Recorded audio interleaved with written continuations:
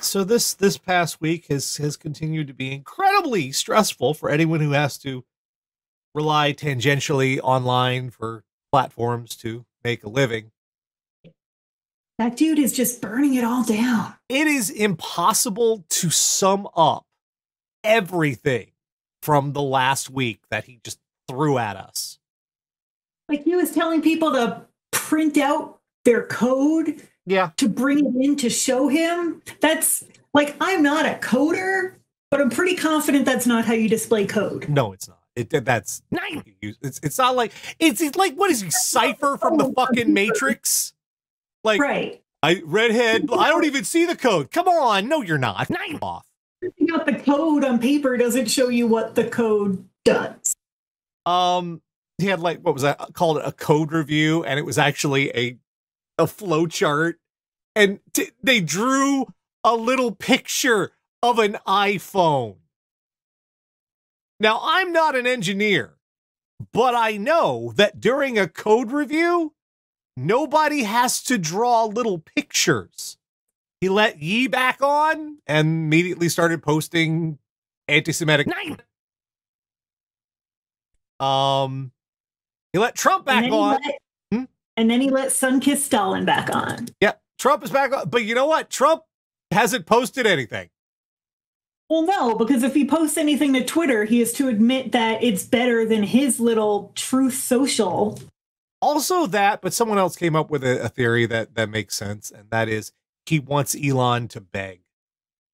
That too. Because let's face it, Twitter's on fire. And Elon needs Trump more than Trump needs Twitter. And that's sad. Famous people are leaving the... Trent Reznor deactivated his account. Trent, who is cooler than you will ever be. Trent Reznor could reach 100 years old, be confined to a wheelchair, pooping in a bag, barely able to remember who he is, and he will still be cooler than any of us ever. Trent Reznor could start wearing socks with sandals tomorrow, and he'll still be cooler than all of us. And then what happened? Musk starts, Trent Reznor's a crybaby. And then Musk does this thing with, he does this emoji, which is the stupidest emoji. It's the little laughing, crying, tilted, rolling emoji. Oh. And, you know, someone said, whenever anyone posts that emoji, it means they're madder than they've ever been in their entire life. I think what's going to happen is, as more and more celebrities and people of note leave Twitter, they're going to see how many little laugh cry emojis they can get Elon to post in a single tweet. How mad can they make him? I'm not mad. You guys are just losers. CBS left. All of it. That's like the least cool network on television. Yeah. And they're like, see ya. CBS is a network like only your grandparents watch. And it wasn't just one account. CBS News and local CBS stations and all of CBS said, bye. I haven't jumped ship yet. I did make a Hive. I've got a Hive too, Nash 076. Hive's a little hard to use. Like, it's only on phones for right now. There's a lot of bugs. It's a small app. But it looks like... I don't mind the phone thing. It's just like it's hard to search for another user to find. Like, it's not super user-friendly at the moment. I don't like the phone thing. I have a very nice keyboard that I like to type on. I've got a mechanical keyboard. I have a very nice mouse. I have two 27-inch screens. And yet you expect me to do this? That's couple $1,000 worth of over there. Thank you. No, I'm sorry.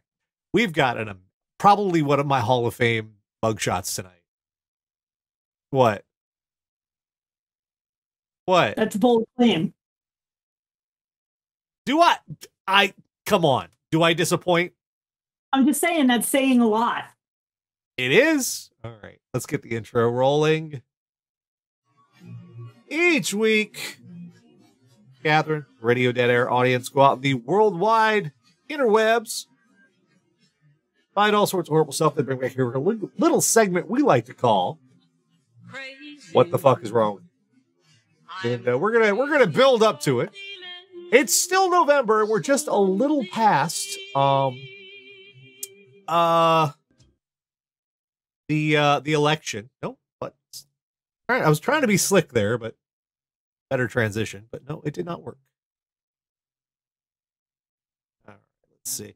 So yeah, we're just past the election, and of course, there was much less election stupidity than we were all fearing, which is good.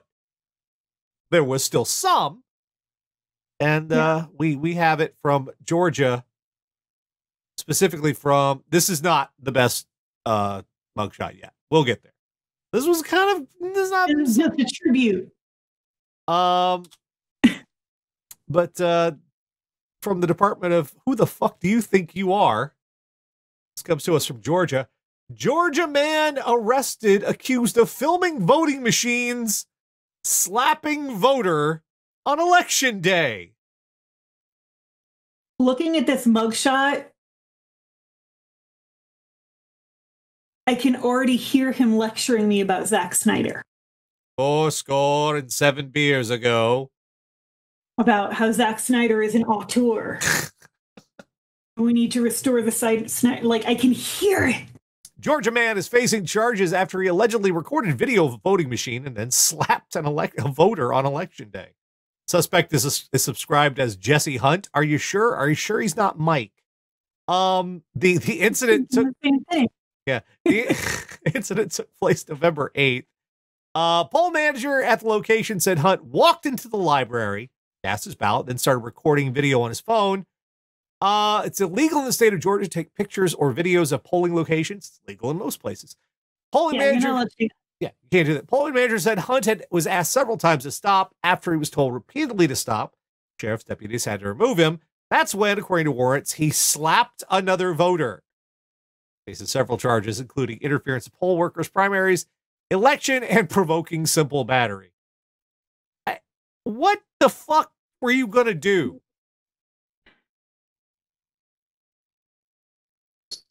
You know, it's there's a meme that went back a little while, that bit from Batman Returns where the Penguin is given the mayoral speech, and Batman has the recording of the Penguin saying all this fucked up stuff about Gotham, and I'm gonna play this city like a hot from hell, and he plays it, and the crowd immediately turns on him.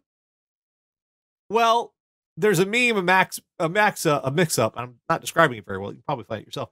Where the Penguin that comes over, and once the crowd hears the guy fucking being awful, they love him for it. It's very much the Trump world version. They're like, yay! And I think that he thought that was how this was going to work.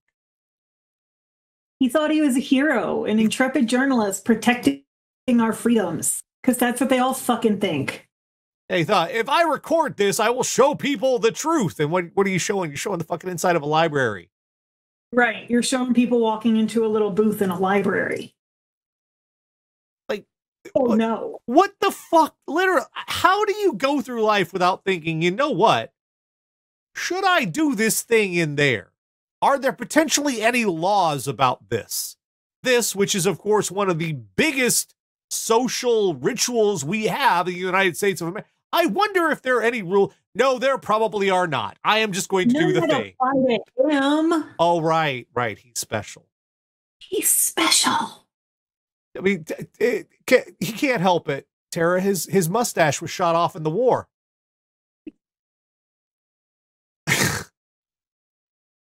Have a heart. January 6th chick who was like, they don't send attractive women to prison. Girl. Right. Yeah, they do. You're about to learn about it. So we have more. Okay, this is Florida, and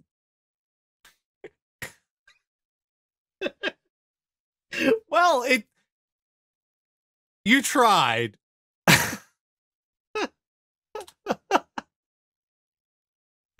Florida suspect yells, "I'm sorry," to deputies as he sprints across freeway traffic. Florida suspect who ran from police after being stopped for allegedly driving 110 miles per hour with a suspended license apparently was courteous enough to yell, "I'm sorry," as he darted in between vehicles across the freeway. Suspect Zachary Seibert was decided to play Frogger across I-95. Okay, I'm going to pause there. I don't know if you've ever been to the East Coast.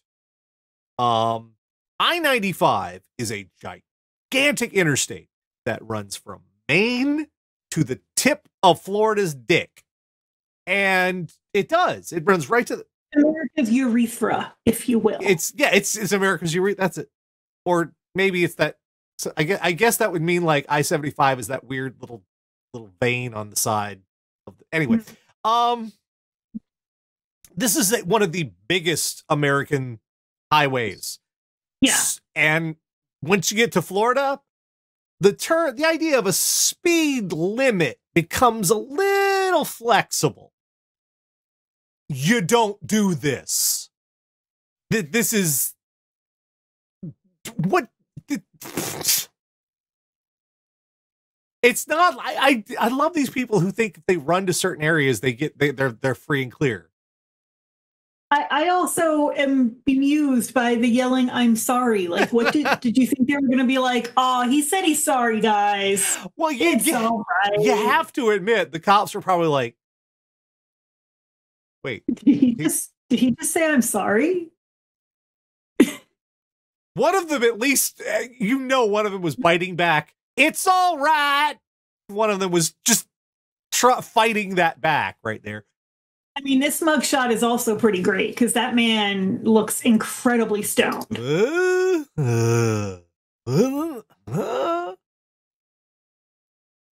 said, "I'm sorry, man. Why are you being such a bummer?" It's got these weirdly like dollar store Matthew McConaughey vibes going on. Yeah, he's got the cheekbones. Yeah, nothing going on in here though. Yeah. Okay, first of all, okay. Once the cops have your information, running doesn't help. No. They have your license, and even if it's a suspended license, they have your license, they have your registration. Where you gonna run? Where you gonna go? Honestly, if you're stupid enough to try it, you're probably gonna go home. Yeah. Or you're going to run across 4 lanes of Mach 7 traffic. Yeah. There are motherfuckers on I-95 who just casually drive fast enough to go back in time. Yeah. And you're going to run across that shit. Hell no. But also, like, what's your plan if you get across? Because most highways on one side or the other, on the sides, there's a whole lot of nothing.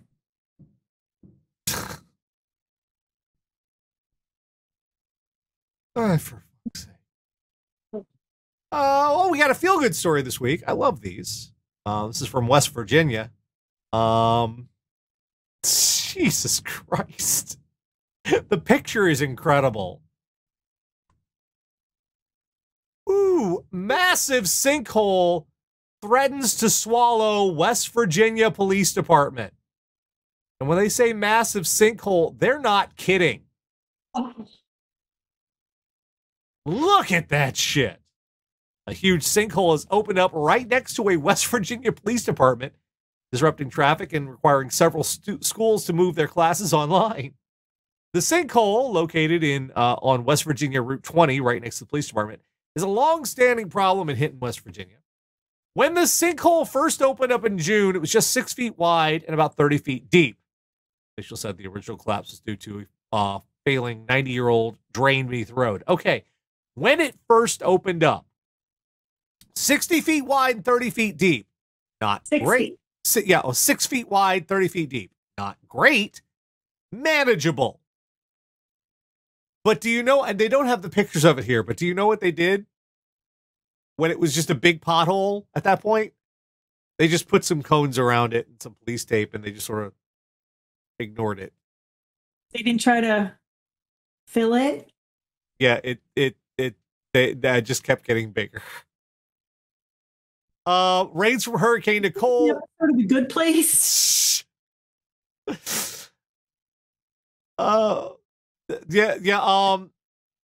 On Saturday, I mean, that thing, I'm waiting for Hellboy to crawl out of that motherfucker. Look at that thing.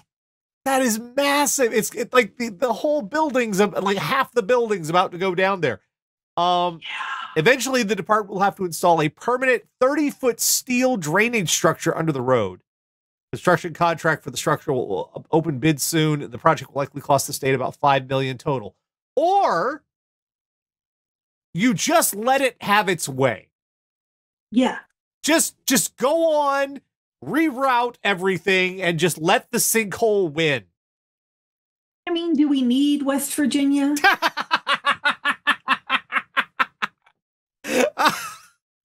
We already have Virginia. Well, then country roads wouldn't work.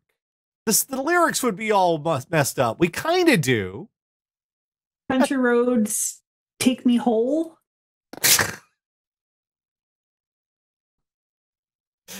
I was just, you know, what's killing me here is they just sort of like they put up the cones and were like, done. Okay. I've got to find that picture. You don't think that's going to be a continuing problem? You think that's just going to take care of it? All right, I've got to find that picture because they had. Yeah, here it is. I found it. I can see it. Here we go. Put it on the screen over here. You need Buffy Summers controlling that, patrolling that thing. That is Jesus. A hellmouth. Yes. Yeah. There you go. I sent you the picture. that was their solution. That was their solution.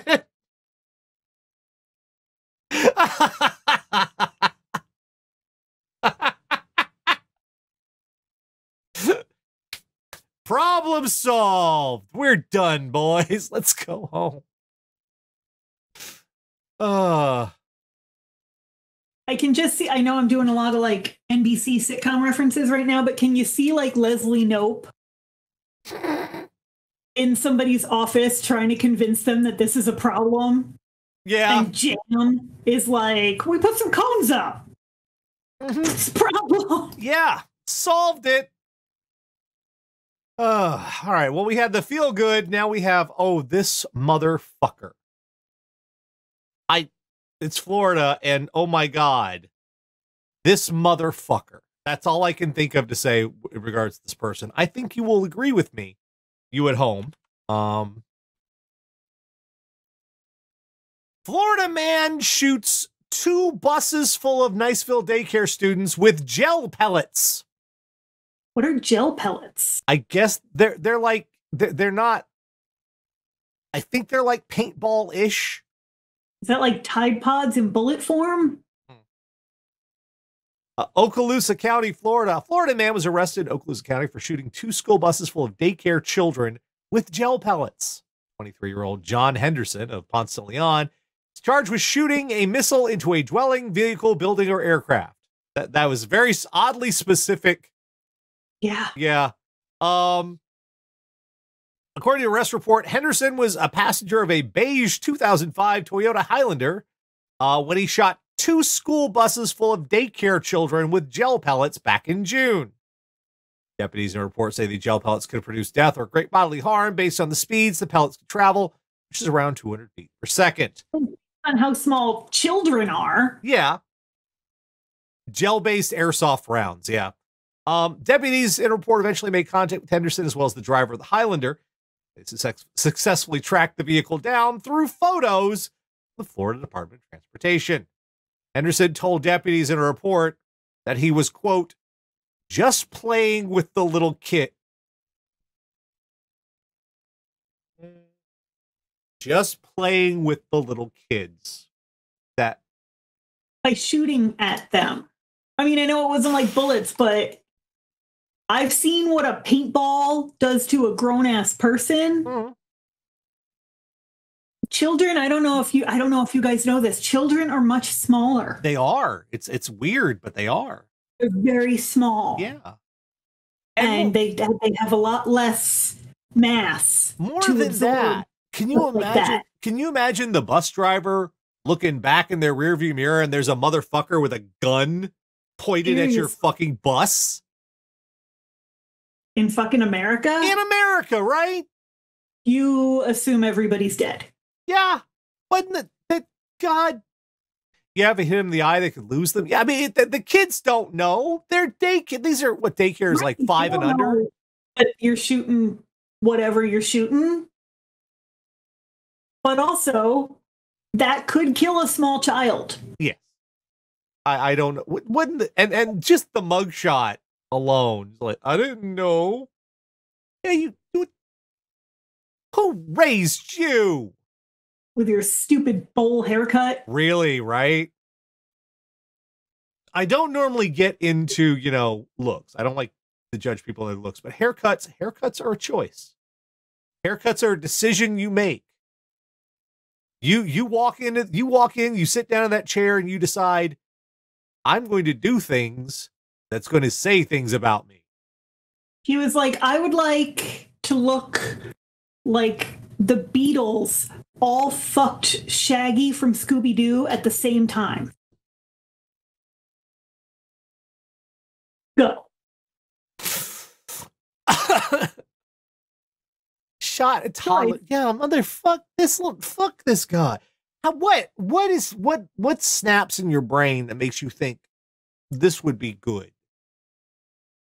Well, but we've talked about this with men trying to impress women by scaring the shit out of them.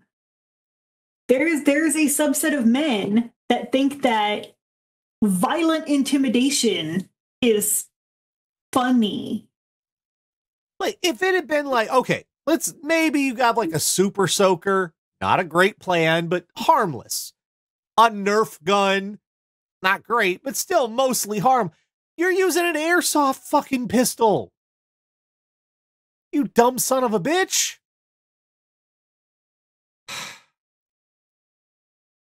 But we've got more. And believe it or not, this is not the last story. The last one's even better. And this is not the world-class mugshot, although damn, something happened here. Woman fires .357 Magnum inside local hotel, threatens to shoot people. And let's get that mugshot going there, because wowzers, what the hell happened? Things happened here.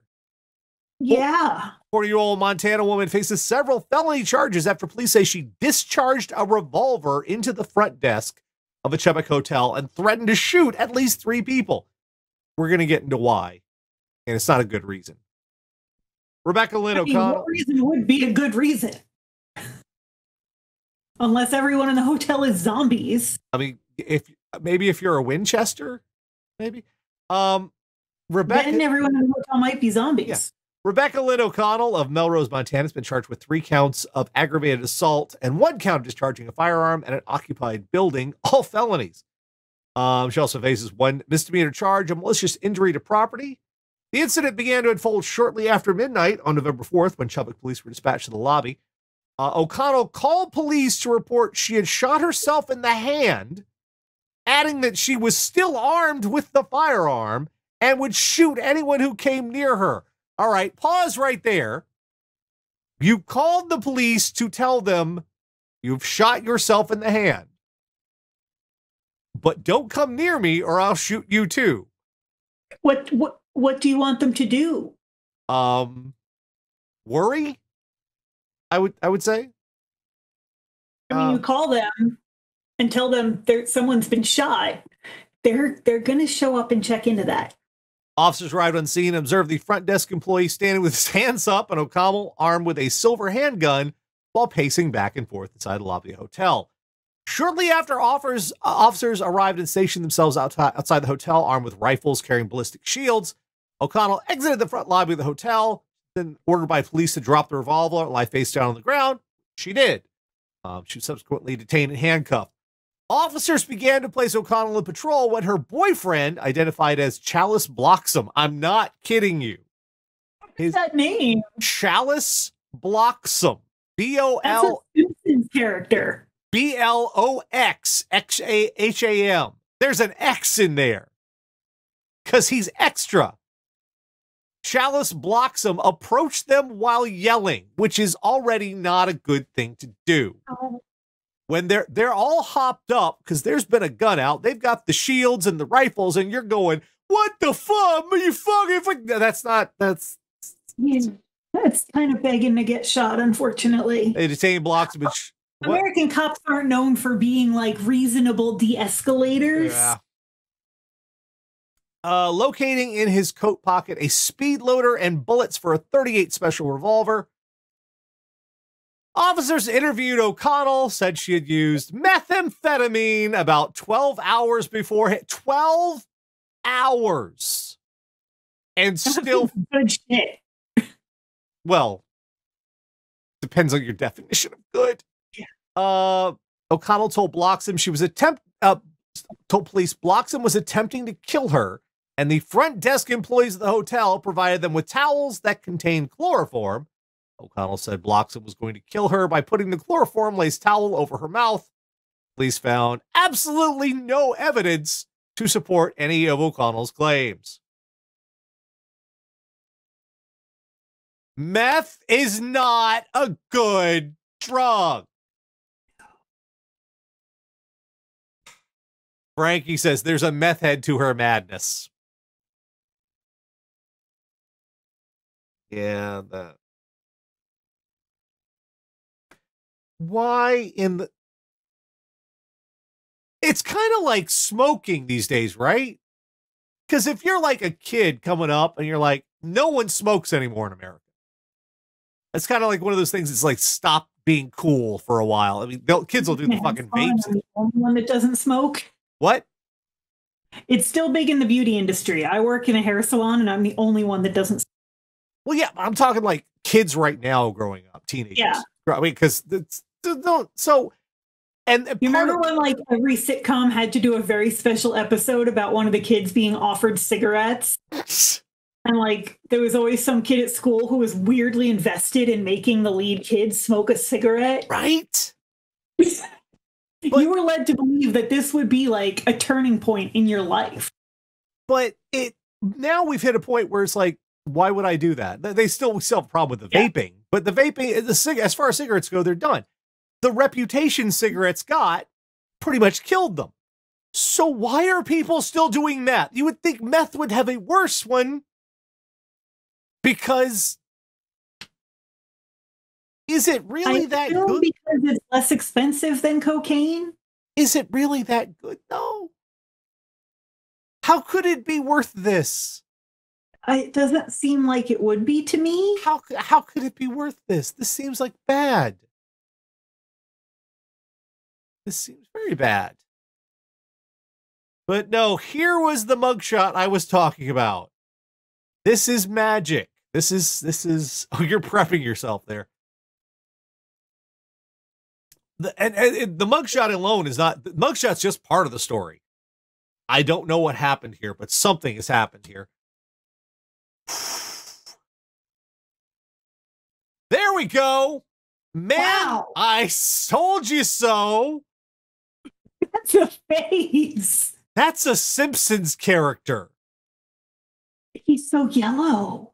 That's jaundice. That's some serious fucking jaundice going on there. No, because the whites of his eyes aren't yellow. That's true. They aren't. And they would be. You're right. So that seems like self-tanner gone horribly awry. It's just, yeah, you're right. His eyes would be fucked up if it was jaundice. So it's not. Yeah. This is. And his lips are like weirdly pink. Very. This is a Simpsons kid.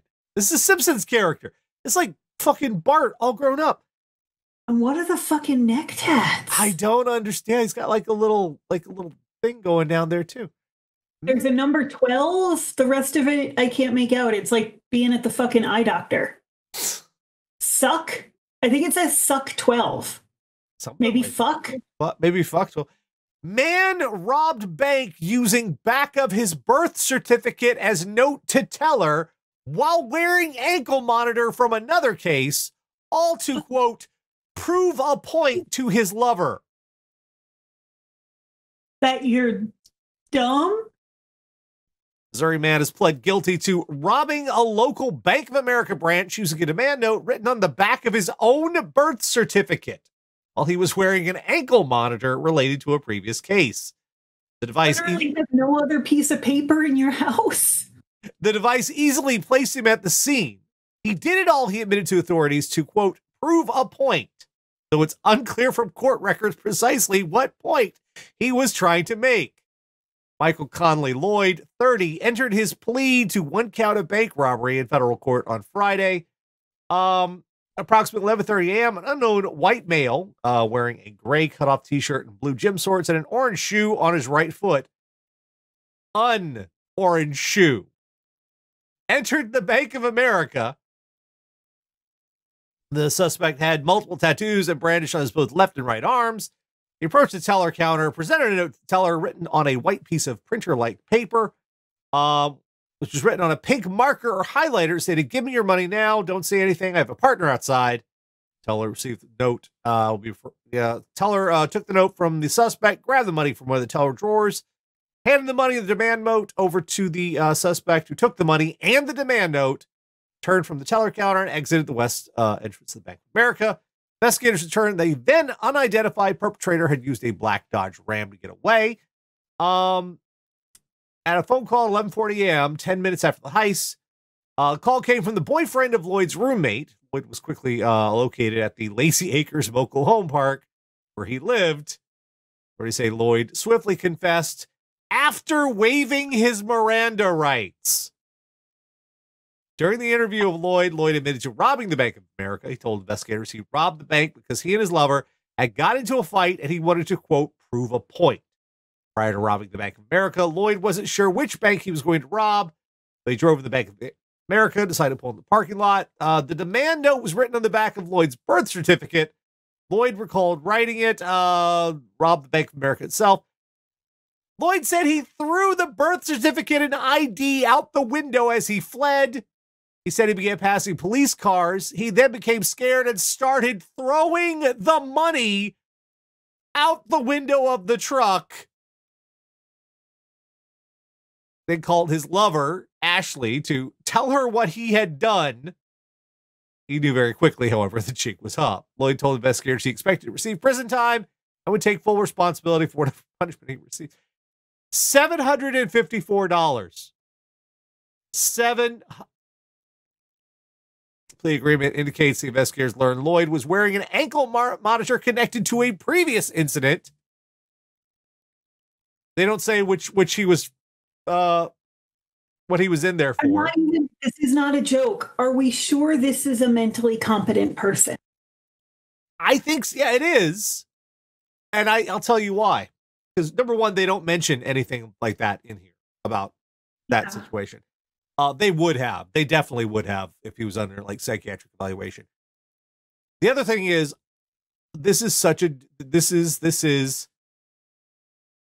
I have in my younger years, when I was very stupid, gotten so mad in an inconsequential argument with my significant other that I forgot what we were even arguing about, but I wanted to be right.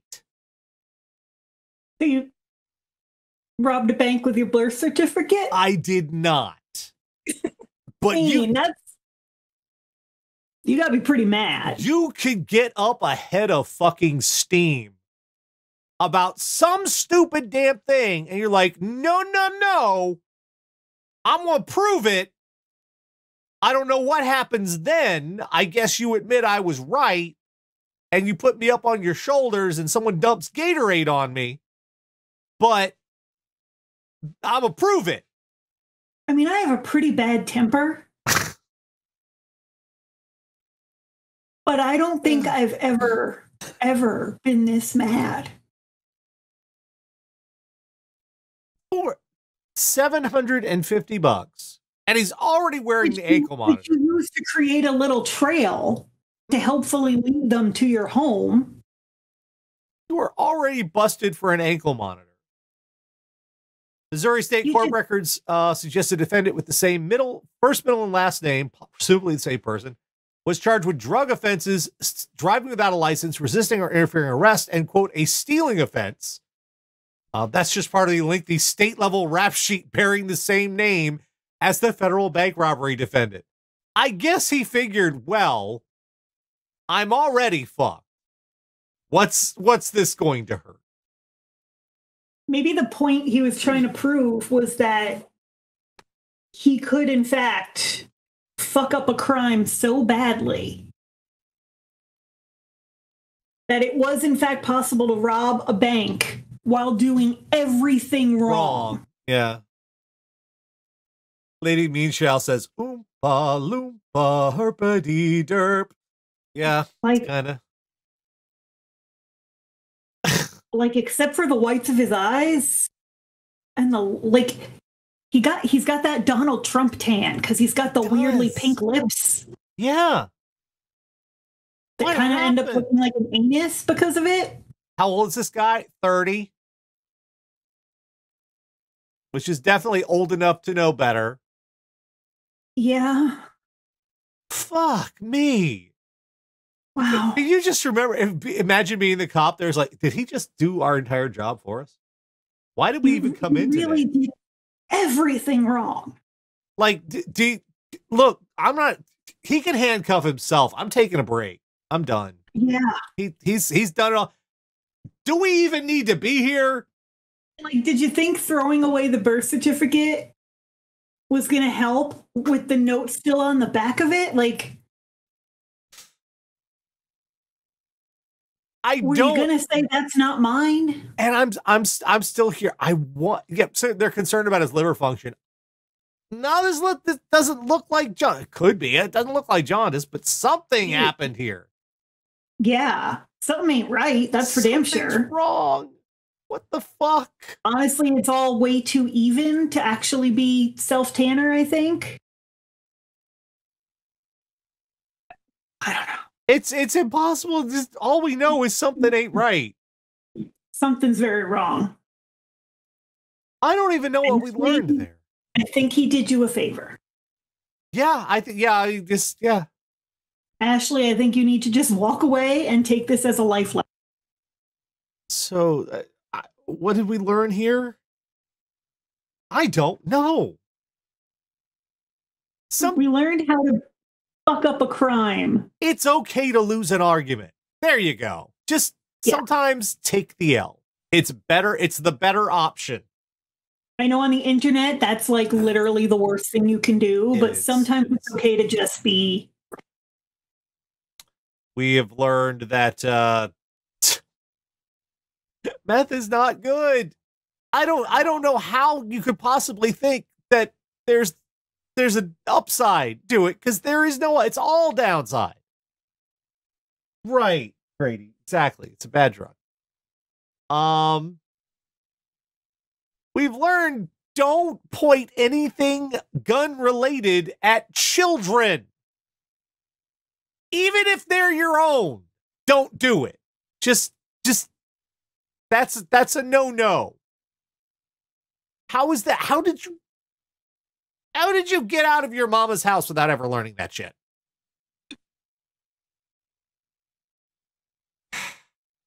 We've learned that sometimes just ignore it and it'll go away is not how shit works. No. I mean, Lord knows here in America, we've tried it. We have. We've tried it for every problem we have got.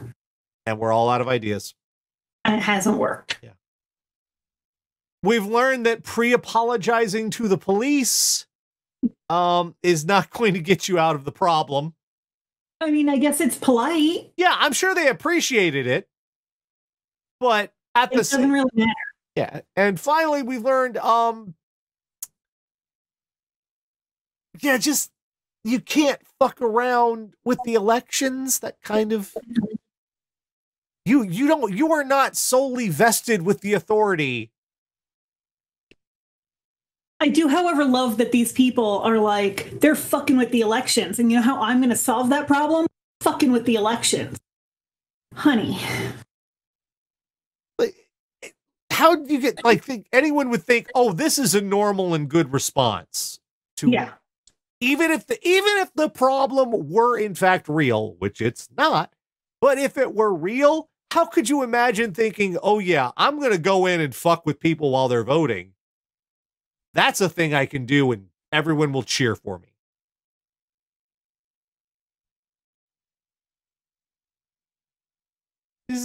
You get these weird little bubbles and you start feeding into you. You think this is okay and this is going to be fine. You actually get into it. And it's like you find out, no. Everyone else thinks this is fucking weird. Like everyone. Everyone.